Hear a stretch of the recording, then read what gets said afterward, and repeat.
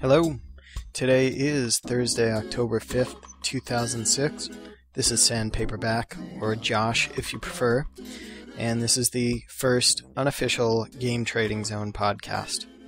I had recorded one of these a couple of weeks ago and never got around to encoding or uploading it, so we'll just call this the first one.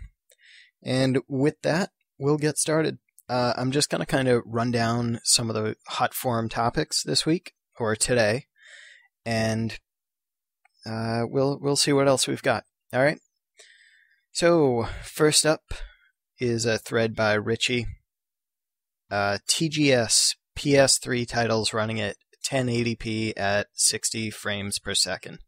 You know, I read the article that Richie's post linked to, and they demoed some of the features of the PS3 web browser, photo transitions, music visualizations, text, video, voice chat. I mean, photo transitions and music visualizations I have on my Xbox with XBMC. Text, video, voice chat, that's why I have a computer and the internet. Richie, Sony fanboy, hates Microsoft. And really, what else are you going to say? So next thread on the hot topics list is Oreo's outrageous water bills. He's paying about $100 a month. And he asked for recommendations, and basically it boils down to stop flushing 4 times per shit. My recommendation, eat more bran, fruit, whole grains, water, buy a fiber supplement, anything to soften your shit. Your ass must ache like a motherfucker.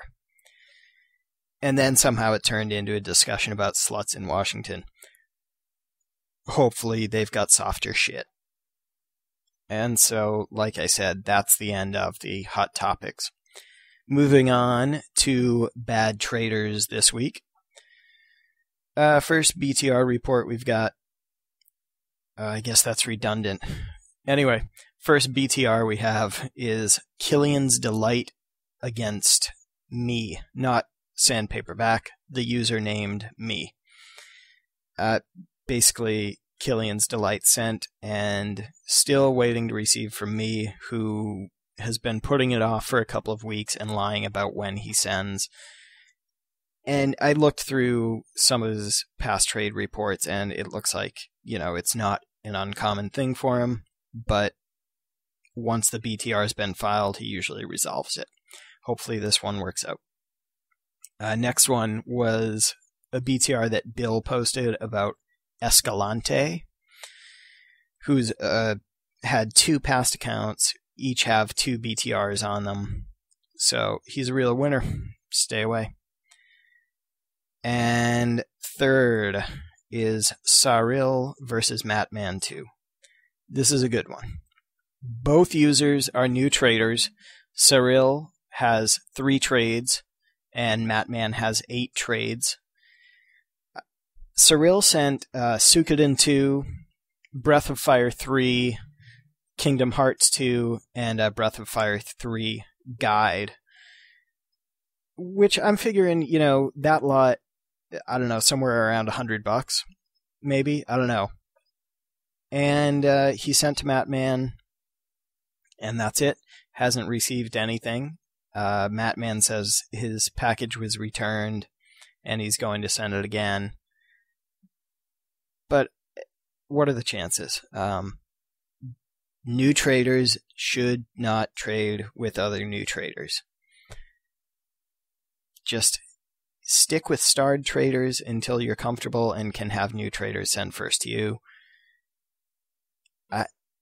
You know, it's plastered all over the site. Why do people have such a hard time getting that through their heads? Don't know. Anyway, enough of the bad. Let's move on to the good. Bill implemented a couple of new features this week. if you don't follow the site feedback forum, you probably wouldn't know, and maybe you don't even care. But one thing that came about as a result of this podcast was closing personal forums. Previously, if you had chosen to not have your personal forum active, it just hid it from everybody. But if they already had a link on their forum bar, they could still go in and post, read the messages.